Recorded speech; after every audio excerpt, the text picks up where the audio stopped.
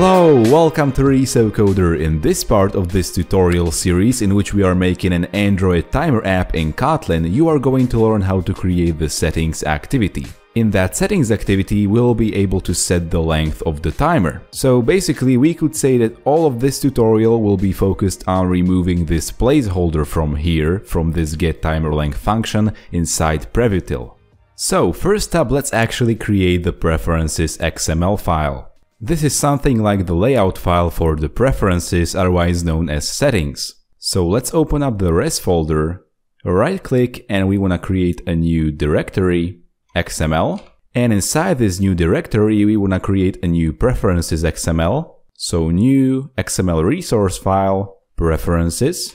And we don't want to use the default preference screen, but we rather want to use one from the support v7 library. So let's open up the build.gradle for the module app. And let's put one line in here. You can get the code from the link in the video description, by the way. And now let's get back to preferences.xml. And let's change this preference screen to the one from the support v7 library. So let's write android.support.v7.preference.preference screen. And here comes the problem. We want to use a seekbar preference, but that is not readily available in any of the support libraries. Well, there is actually one seekbar preference in the support library, but it's pretty ugly and it's not really useful. So we are gonna have to rely on third-party libraries. Thankfully, there is one such library. It's right here on GitHub, and you can get the link from the video description, and it's called Material Seekbar Preference, and it's pretty awesome. So let's just scroll down, and we want to copy this line, go back to Android Studio, into the build.gradle for the module app, and we want to paste that line in here, and let's probably remove this plus from here, and now let's sync the project. Alright, let's go back to preferences XML. And we want to add com.pavelsikun.seekbarpreference.seekbarpreference compat, not the seekbar preference without compat. Alright. And here we want to specify the key of the preference by which we are going to get it inside PreviewTil like any other preferences. And the Android key will be com.resocoder.timer.timer.length. Then Android title will be timer length. Android summary will be for how many minutes should the timer run, and Android default value will be 10 minutes. Then we want to specify the minimum and maximum values for the minutes which we are able to set. Those are located inside the app namespace, and let's hit Alt-Enter to add it. And they are called MSBP_min value, and the minimum is 1 minute. Then MSBP max value will be 60. The interval of this seekbar will be 1 minute, the measurement unit will be minutes, and we are also gonna set dialog enabled to be true. This will enable the user to enter the value manually. Alright, so we've got this preferences XML done. Let's now create a settings activity. So right click on the first package, we wanna create a new activity, and it's gonna be an empty activity. Its name will be settings activity. Alright, now let's go to the layout file for this activity. And let's also open up the layout for activity timer. And let's copy all of the content of activity timer XML and paste it inside activity settings. We want to remove the 3 floating action buttons from here and also the include layout content timer. So we are left with this. And inside this tools context, we want to remove timer activity and specify settings activity in here. Awesome stuff. Now, in order to display the actual preferences, we need to be using a fragment. So let's put a fragment inside this activity. Width and height will be match parent. The ID of this fragment will be simply fragment. And the name of this fragment will be com.resocoder.timertutorial.settings activity fragment. That's actually the name of the fragment which will be populated inside this fragment view. So let's create that fragment right now. We want to create a new Kotlin class. Its name will be settings activity fragment. Alright, and it will inherit from preference fragment compat. Cool, and it should implement onCreate preferences. So let's hit implement members. And inside it, we want to add preferences from resource. And the resource is the already created preferences.xml. So r.xml.preferences. And this is all we need to do inside this fragment. Alright, now let's go back to settings activity Kotlin file. And we have a toolbar inside this activities layout file, so we want to set support action bar to be this toolbar.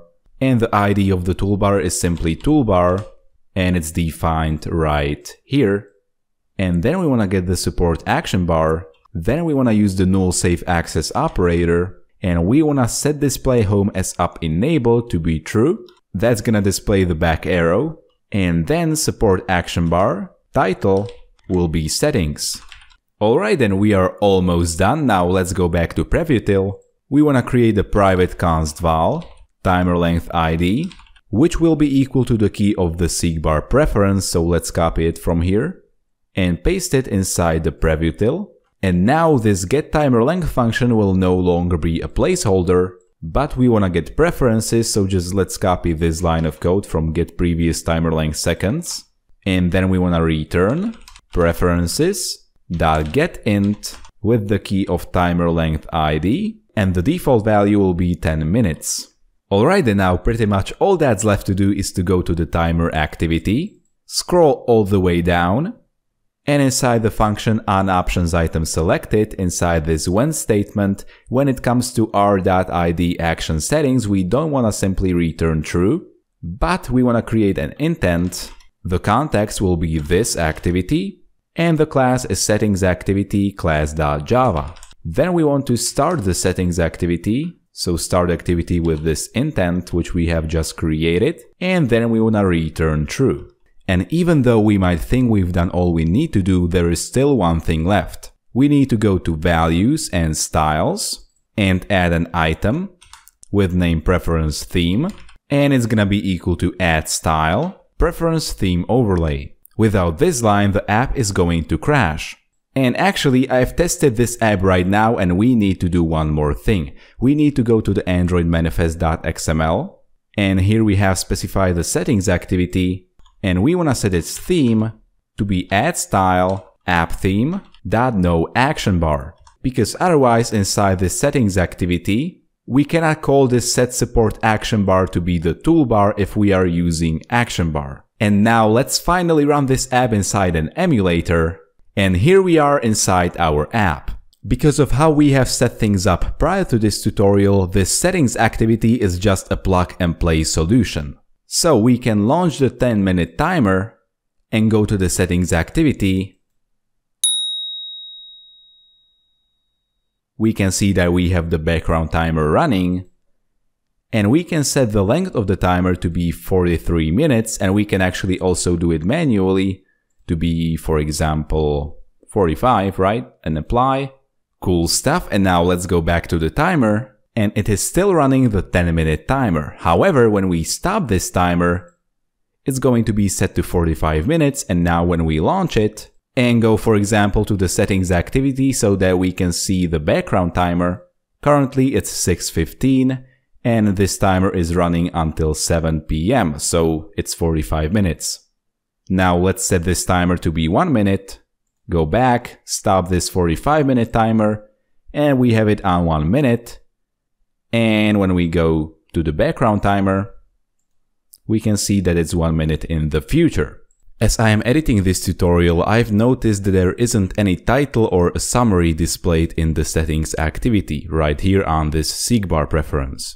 It turns out that the solution for this problem is very simple. We just need to go to activity settings XML, and right here as we define the fragment, we need to add one line to it, and that line is app layout behavior. And if you want to check out a tutorial where we create our own custom behavior, click on the card in the corner, but this time we are gonna use a behavior from the support library. Its fully qualified name is located at string app bar scrolling view behavior. And if you look to the right on the designer, you will see that the fragment will shrink. Now it's below the toolbar, and that was the problem from the beginning. It's not that we aren't displaying the title and the summary, but it's actually below this toolbar. Now when we build this app and run it, and go to the settings, you will see that we have the title and the summary there. So what can we learn from this? Well, don't underestimate a single line of code.